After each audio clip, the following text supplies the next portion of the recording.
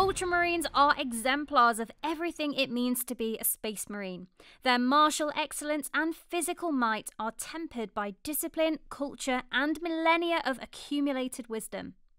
We'll be showing you how to paint an Ultramarines Terminator quickly and easily, and by following this guide, you'll be able to get the whole unit painted in no time. If you're new to painting, you can check out the Citadel Colour Painting Essentials videos to learn all about it. The paints we've used are on screen now. Remember, we're painting in the colours of the Ultramarines, but feel free to paint in whatever colours you prefer. Any additional equipment we've used is also on screen now. Again, feel free to use whichever brushes you're most comfortable with, and if you don't have mediums, you can use water instead. Now the first thing we need to do is undercoat the model, and for this we've used Macragge Blue. This will give us a great head start on getting all of that armour done. Also, you'll need a pot of Macragge Blue to hand, as this will help us tidy up any mistakes later on. So once that undercoat's done, we're going to start off by painting the black areas using Abaddon Black. So this is the undersuit and the gun casing. We're using a medium layer brush here because it's small enough to help us get to those tricky areas, and it's large enough to allow us to paint a little bit quicker. This is a base paint, so we need to thin it down with some water and apply a couple of coats. Doing this avoids clogging up any of that awesome detail we can see on the miniature.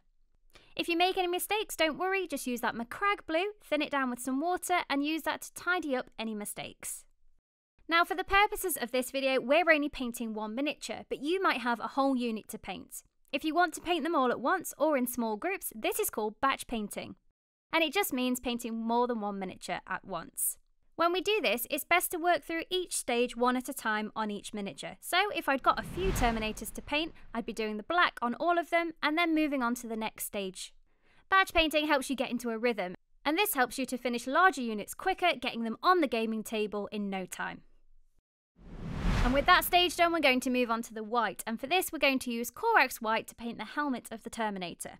It's completely normal for paints to separate in the pot when they've been stood for a while, so make sure you give it a good shake before you open it and use it. And again, this is a base paint, so we do need to thin it down on the palette and apply a few layers. It might take 3 coats to get full coverage over that blue undercoat. Be as neat as you can around the details we've already painted, but don't worry, mistakes can always be tidied up. Now we've got those first few base coats down, our Ultramarines Terminator is really starting to take shape. Next we're going to use Celestra Grey, and we'll be using this to paint the Crux Terminatus and the rocks too. Apply this just like the other base coats, thin it down and apply a couple of layers to get a full coverage. This colour works really well for these areas, and we're going to be applying a wash over it later, which will make it look really weathered and worn. Now we're just going to use a little bit of Wraithbone to pick out any parchment. If you haven't got this, you could use Corax White instead. You might find it easier to switch to a small layer brush here, as it is quite an intricate area. Again, we'll be applying a wash over this shortly, and this will help to age it and really tie the whole model together. As this is a light colour going over quite a dark undercoat, it will take a few coats, so just take your time and build up those layers. Make sure you wait for each one to dry before you apply the next one.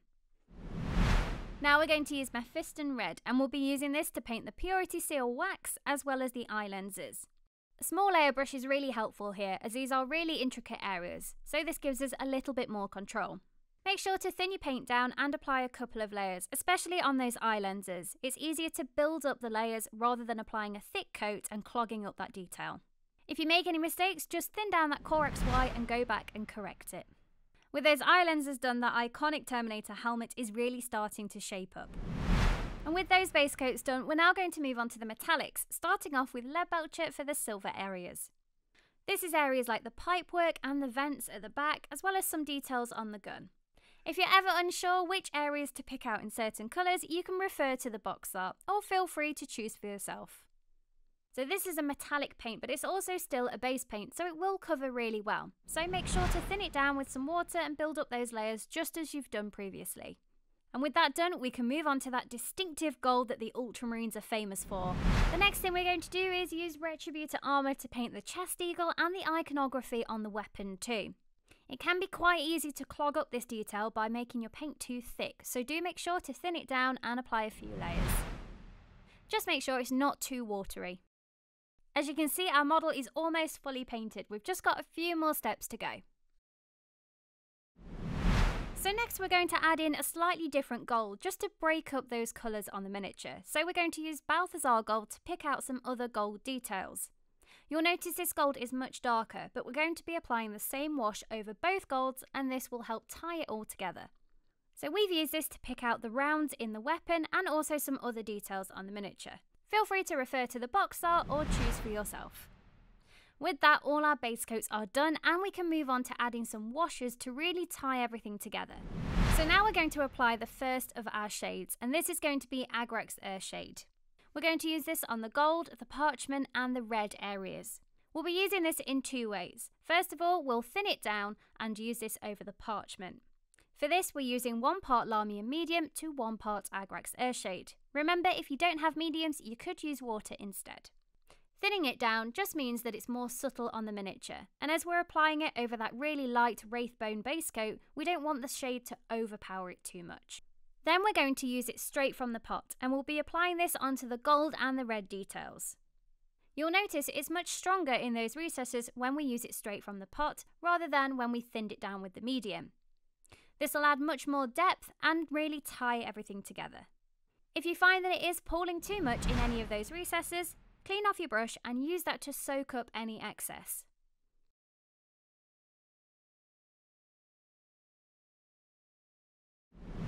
Now we're going to use Basilicanum Grey and Contrast Medium, and we're going to be using this in several different ways.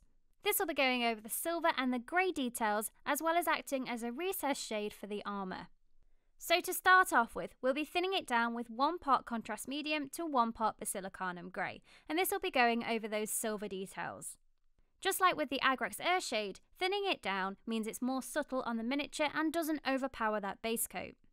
Now you might notice that Basilicanum Grey is a contrast paint, so it might seem a little unusual that we're using it as a shade. But it's a really versatile paint, and when thinned down we can use it in a variety of different ways. When you're applying it, just be careful that it doesn't pool in those recesses too much, and as before, you can use a clean brush to soak up any excess.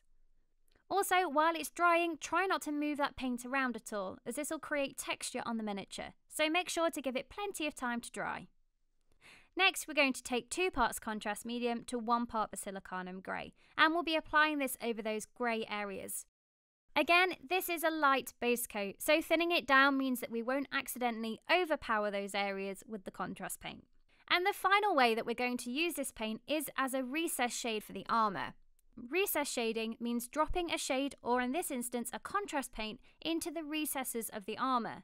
Doing this means we avoid the paint settling on any flat surfaces, and instead just get that depth into all those recesses. This avoids us having to go back and relayer over those flat panels to re-establish that base coat. Now this is quite a large stage of this guide, so carefully work your way around the miniature. Take your time, it will be worth it in the end. Using one paint but in a variety of different ways gives us loads of different effects on the model, and it's a great way to get the most out of one paint. Now if you do find that you get any Basilicanum Grey onto those flat panels, don't worry, thin down some Macragge Blue and just tidy it back up. Now you might notice on the box art that the white helmet actually has a blue recess shade. So for this, we're going to thin down Calgar Blue with Lahmian Medium. Calgar Blue is a layer paint, but we can thin it down with medium to make a glaze. This is similar to the consistency of the shade paints we used earlier, and it will act in much the same way. So once you've got the consistency right, just carefully work along the recesses of that helmet and drop that blue into those areas. Again, any mistakes can be tidied up with some Corax white, so just be careful to control the paint while you're working on the miniature.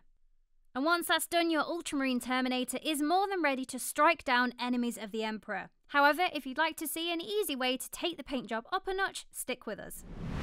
Now for the final stage of this guide, we're going to apply an edge highlight to that Terminator armour, and we're going to use Calgar Blue for this.